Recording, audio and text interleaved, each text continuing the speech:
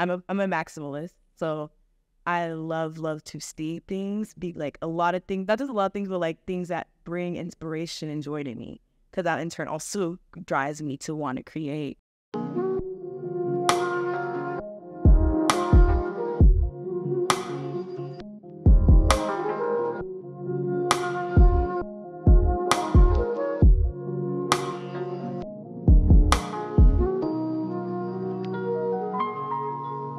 Hello, welcome to the Creative Experience.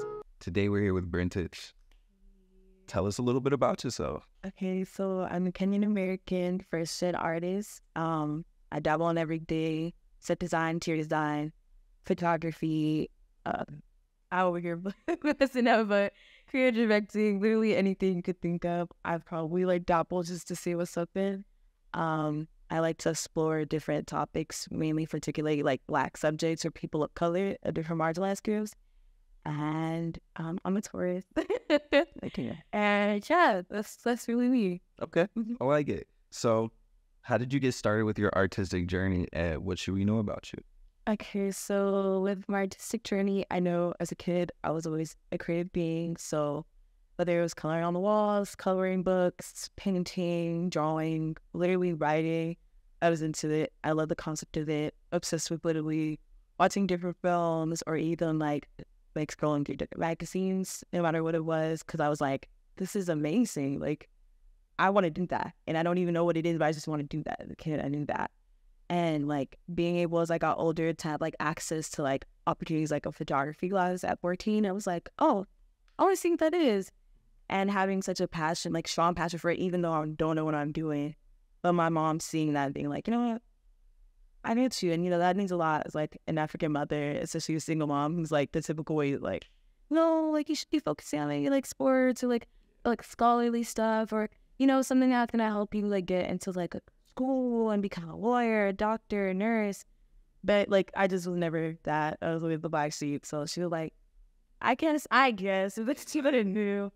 And ever since then, like I've been into the photography for the past maybe 6 years now, 5, 6 years, and it's grown so much as I grow as well. So yeah. Okay. Do you explore any other mediums other than photography? Like, For sure. So I've been doing graphic design since I was about 12. And that was just for fun because I used to like write little stories online. And I would go on like to like Pixar and stuff and like make little covers and be like, yeah, I want to write a book just because this cover is cute. And then I've always been into mixed media as a kid because like it was always encouraged in terms of like, elementary school like curriculum. They're like, let's explore different things. But I always found joy in it compared to just having to do something like one-dimensional, like crayons and colored pencils. I was like, no, I like the fact that I can build something off of that and use different types of like mediums, tools, and objects just to create this piece. So that kind of like goes into my graphic design and how I sometimes will edit things or create different concepts for it. But that interior and set design kind of go hand in hand. I've always loved. I'm a maximalist, so I love to see things, be like a lot of things, not just a lot of things, but like things that bring inspiration and joy to me, because that in turn also drives me to want to create. So being able to even create my own spaces, that like goes back to like my childhood, always like, again, scrolling through these magazines and seeing all these different set designs or like for shoots or like just ad placements. I'm just like, this looks like a different world. I'm in love with that. I like that. And even when I was a kid playing with like Barbies, I would like, literally, I learned how to sew and make their little dresses, and that was just by hand. And then I had learned how to build like actual little sets for my dolls. And they did really realistic, really good. And I was like, you know what? That wasn't bad for me then. Yeah. And that built that interest as I got older into wanting to explore that, whether it was in my own personal space and even for my friends, or even like with my mom when she had like bought a house a few years ago. I literally helped her decorate that because I was like, this is not just home, but like a safe space, and I want that to reflect us as a whole. So I think just me dabbling in everything really just goes all across the board. Like I'm not shy for anything. Like even if it's intimidating, like I'm in the most simplest way. I do not sew. I don't sew on the side very rarely. But I learned how to do that just because I was really intrigued by that and like the concepts of like, oh, I'd really like to create this or have this in mind. It's not necessarily accessible to buy, but I want to make it because I love the idea of that. or just being able to know like the most random facetious things about like film, or like I have friends who produce and DJ, and just being able to like take notes from that and just being like, oh, that's something interesting I would probably want to dabble in. Not necessarily to do, but to add to my photography or like the cinematography aspects I hope to like delve into one day. But yeah. Okay. I like that. I like that. So being like first generation, how do you think that that affects the way that you like function as a person and as a creative? So the way I function as a creative and as a person altogether, being first gen feels like, I know it sounds really good as like the best of both worlds, because of like, I know a lot of people in diaspora don't have that knowledge of where they come from, and thankfully I do. I have a strong sense and culture behind me, and you know that of course comes with its own pros and cons, but it's the most beautifulest thing because I feel like I can hear that intricacy into my artwork. Like I even know like simply like I hook in textiles, like Kenyans, they inspire me in my own graphic design, in my own patterns, even in my own set design, interior design, all that, because it's so maximalist. It's so extravagant. I'm like, that's me. I love that. And I think also just growing up here and having like, again, the cultural differences of being Kenyan and then being here, and like the culture Black people have over here is so similar, but it's still its own different identity. And being able to grow up with that and having like a former stepdad who was like also like of like, you know, slave descendants, it's like he has that deep Southern culture in him. And he was like,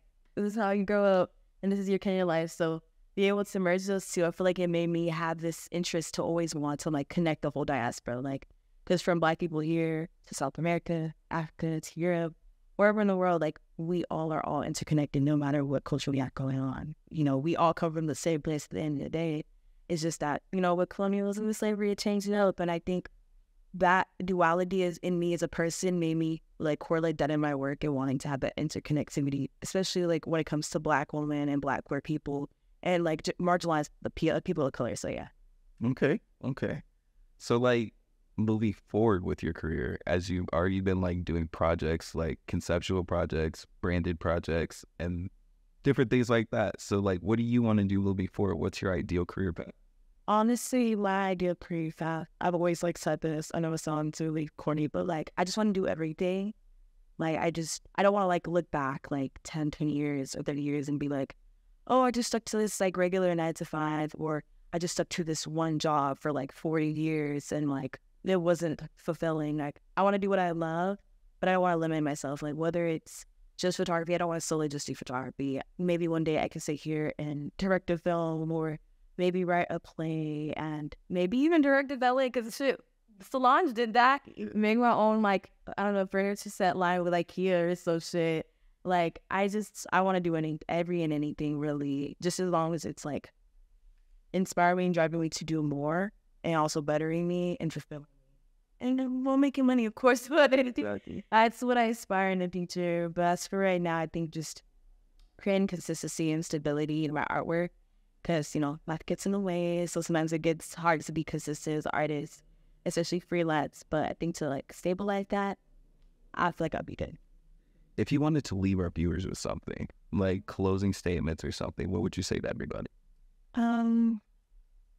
Honestly, I know it sounds really corny, but, like, and I know I keep saying that, but it's because it's, like, such the most cliché things that are really, really true. That's why they're cliches. But honestly, everything is temporary in terms of, like, you know, adversities, in terms of, like, situations or things that are, like holding us from being where we want to be, like, whether it's house situations, financial situations, jobs, XYZ, money, like, those things are superficial, you know, they're only in the physical world. They can only, like, last so long, because once those things surpass, like, because again, everything's temporary, like, you'll be able to move forward to what you need to do in life. And honestly, that always keeps me going when I feel like I'm down, like, no matter what it is, I'm like, it's okay, this is temporary. Exactly. All right. I like that. Thank you for being a guest on the show. Thank you for having me. And thank you guys for watching The Creative Experience.